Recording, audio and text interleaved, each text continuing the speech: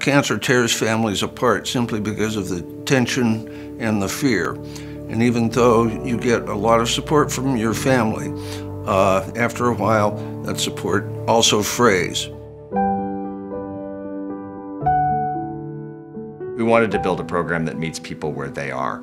We didn't want to build something that required people to jump through hoops or fill out paperwork or do specific things. We wanted to be flexible, we wanted to be supportive, and we wanted to fit into people's lives, not need them to fit into our organization. Throughout chemotherapy and my surgical recovery, it was great for my husband to have a place to go, to take a deep breath, exercise, and kind of focus on himself.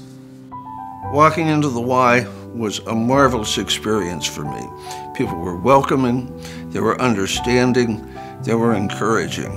I think the best thing that I got out of my work at the Y was a sense that people appreciated the small victories that you have to have as you meet your goals for recovery. I live in senior housing, and there are a number of people there with cancer.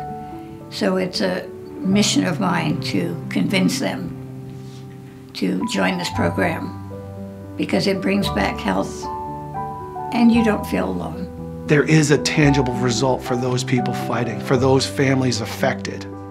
They have less anxiety, they have less stress, they have more help, they have more assistance, and that will better their fight, that'll strengthen them, that'll take more off their plate. So I would consider that a very real and tangible result to the generosity of our donors who would support this program.